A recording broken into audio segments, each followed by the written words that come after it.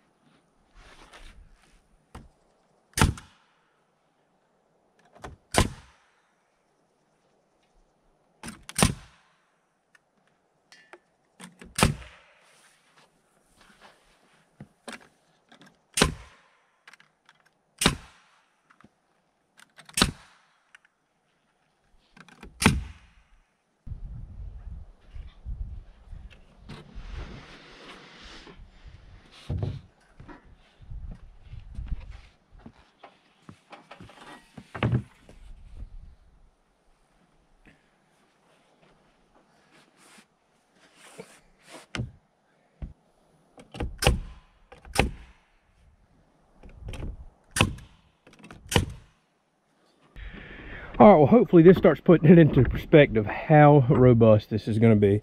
I mean, plywood has a strength that people just don't understand the way it's all laminated together. So what I'm doing is just gluing and tacking all the pieces right now.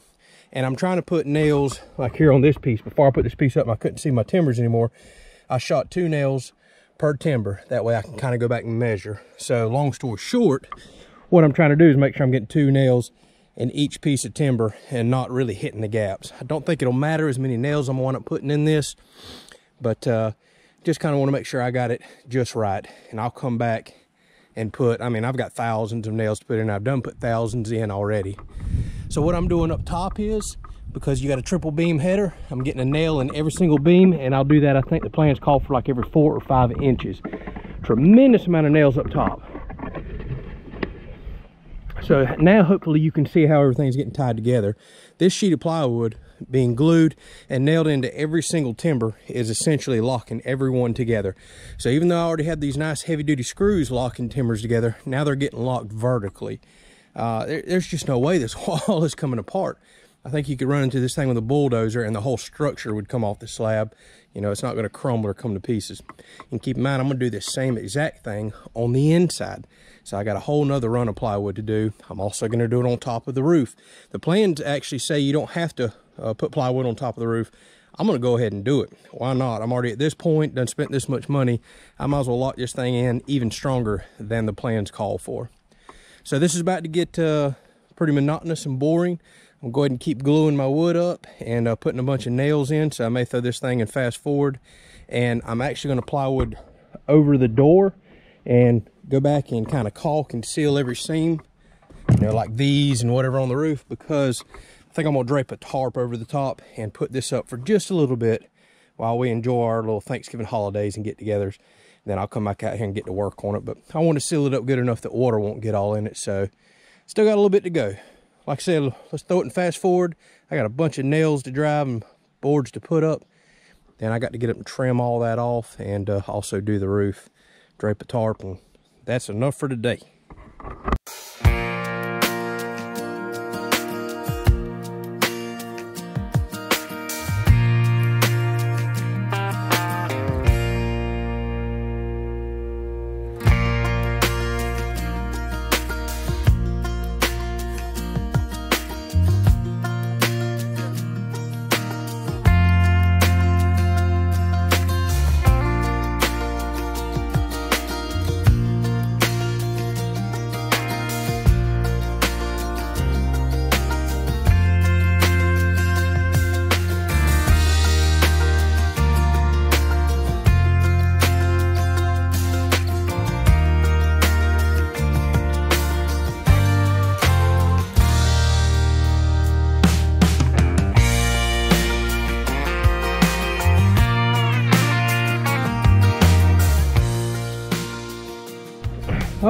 Well, we are sheathed, minus about another 2,000 nails that I need to put in. But oh, that looks a whole lot better not looking at all these mixed match timbers. So I can tell the structure is very slightly out of square based on the way some of the corners are fitting, but that's okay. We can cover all that up with some hardy board siding. So one thing I would have done different, you see my corners have, they're kind of gapped out and not completely together. So like that right there. That's because if I had this to do all over again, I would not follow the plans. Plans call for the structure to be 8 feet by 8 feet. Well, once you sheathe an 8 feet by 8 feet structure, it's going to leave a gap in the corner unless you had taken 1.5 inches off of the total measurements per side, because 3/4 ply, 3/4 ply. So I probably would have done that if I could do this all over again. That way my corners would fit real tight. That really doesn't matter, because once I put my siding over it, the corners are going to get completely enclosed, you'll never see. But for right now, while I'm trying to seal this up and let it sit, you know, for a week or so, even though I'm not seeing much rain on the radar, it'd been nice for those corners to have been fitting really tight. So that's something, if y'all were going to build one of these, I'd say make the structure 1.5 inches smaller so your 3/4 ply can overlap on one of the corners. So now I got to get up top, cut all this off flush. That's going to be fun. Probably just need to pull a chalk line and be done with it.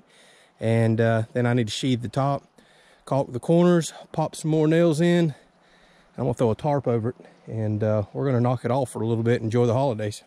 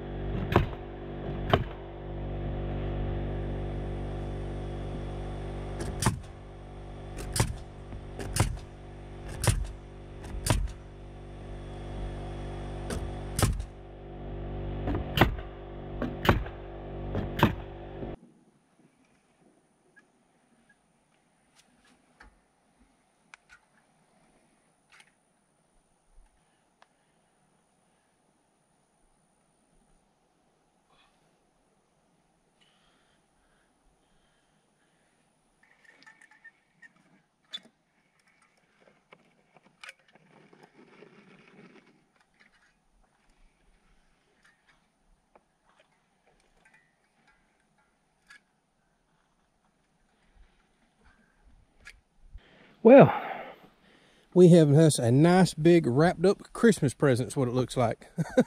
Just a big square cube, a box. But it's definitely wrapped up. Man, I do not like the looks of some of this stuff that's coming. There's supposed to be like 0% chance of rain the next 5 days, which I'm happy with, but these clouds keep getting darker and darker and thicker, so I don't know. I've got all the caulk in the joints, but I got it in so thick in some spots, you know, it's going to take a little while to dry. However, it is starting to get tacky already.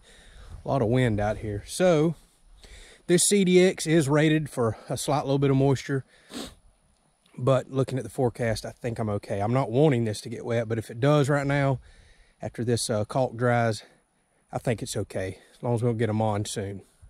So nothing fancy or special now. It's wrapped up. I'm gonna go ahead and shoot a bunch more nails in it. I'll do that off camera and get all this plywood really locked into these timbers. And I'm sure some of you are wondering, whoa, hey, wait a minute, where's your door? How do you know how to get back in there? Well, I went ahead and did something. Actually, I need to caulk that while I'm thinking about it. So I went inside, in the top corner of the door, I drilled a hole. Bottom corner of the door, I drilled a hole. And then I measured over to each corner on the other side and just kind of drew me something on the outside. It's 70¼ inches tall, 35 wide. So now that I've got 2 reference points, these holes, I can come out here and take my level and, you know, draw a line over, drill a hole, draw a line over, take the circular saw and cut in. And I can always come and just kind of cut a hole in the middle, climb inside, and then really get it measured out. So that won't be a problem. We know the center of the door is at the center of the seam here.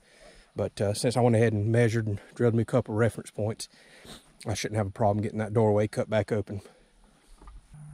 All right, well, like I've mentioned several times in this video, we're about to go into the Thanksgiving week here, so I'm going to kind of scale some videos back and take a little break from working on this. We just have a lot of running around to go do.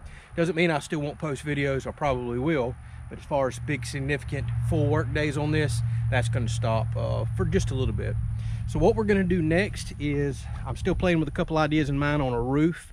I want to make something extremely robust, but I also am thinking in mind that if we ever get in really bad storms down the road, chances are that's the first thing that's going to go. So I'm trying to think about maybe sealing the roof underneath. So if we do lose the roof in the middle of the night, in the middle of a hurricane, the structure's not compromised and getting wet. So I may coat the entire top with some of that kind of flashing material, but I'm still playing with a lot of ideas there. So it's just going to be a standard pitched tin roof. Actually, I'll probably do a lower pitch, you know, the lower the better.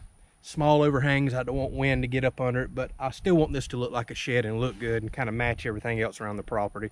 I don't want this to look like a storm shelter. You know, I want it to look like a garden shed.